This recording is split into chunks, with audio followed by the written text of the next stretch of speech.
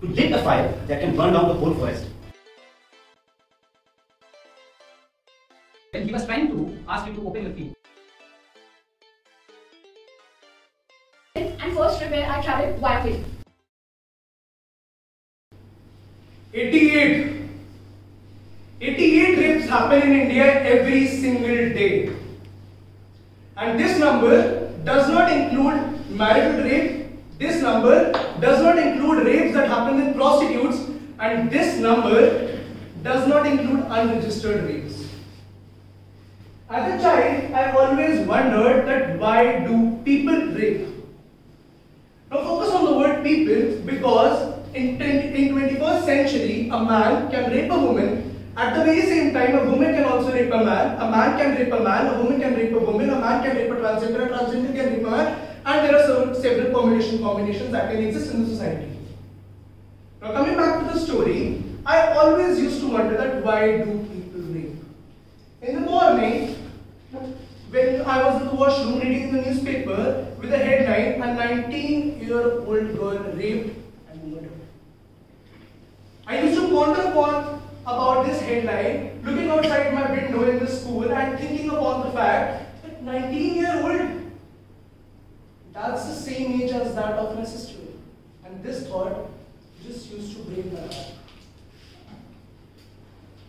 Now moving on, I started researching about this until I found a research paper that was made by a reporter, and that report shared some very crucial insights at why do people rape, what is the trigger point.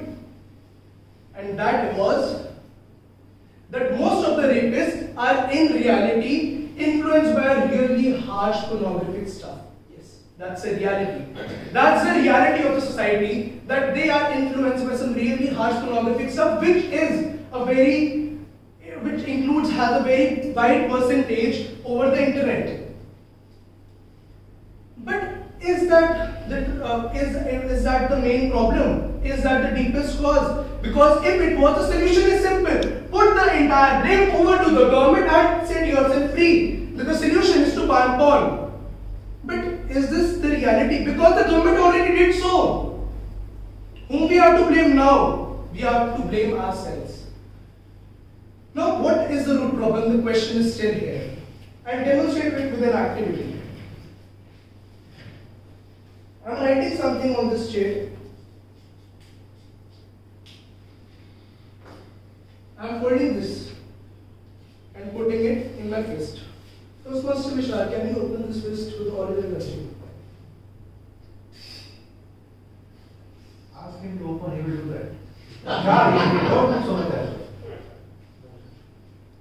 Now I believe that you will agree with me that the more resistance I was offering to tell you the truth, the more curious you are becoming, and that was very well represented by his expressions, right or wrong? You're right.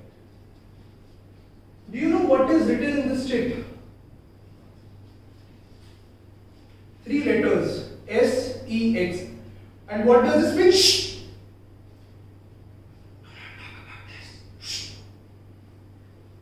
The word written over there is sex. And when I say this word, there will be 2 reactions in society. The first one being,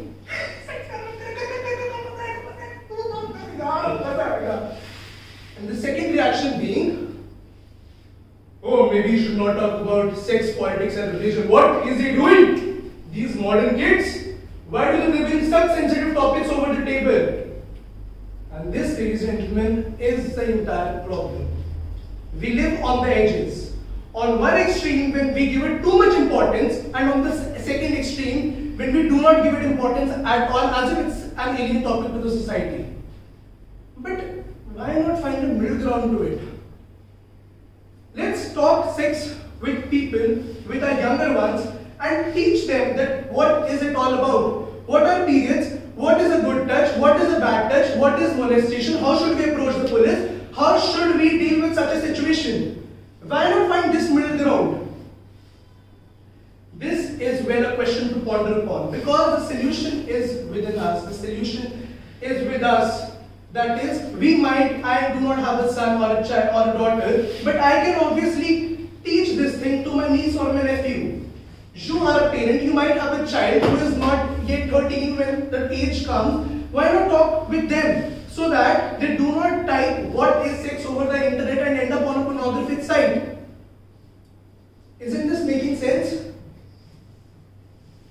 You know what? Our society, our Indian society, it's very disheartening but is extremely hypocritical. Yes, that's a reality. How many people listen to this poem by Vedas, I Live in Two Indias? Can you show up your hands? Well, I guess that's a great poem, but that is certainly incomplete. Let me just complete it. I live in two Indias. I live in an India where there are sculptures outside a temple, a holy place depicting sexual positions, thus depicting an openness about this topic, and in yet another India in which sexual diseases are known as Gupt Rog. I live in an India where there are some people carrying guns in broad daylight, unlicensed guns in broad daylight, openly without any fear, and I live in yet another India in which women carry sanitary pads inside a black newspaper, wrapped inside a newspaper as if it's something, an unlicensed gun. Do you women carry it in this way?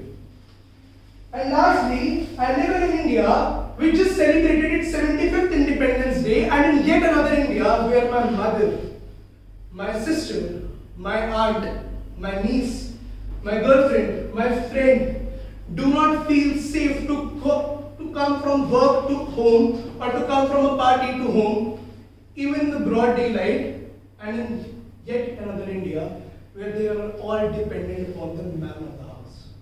Thank you so much. Over to you.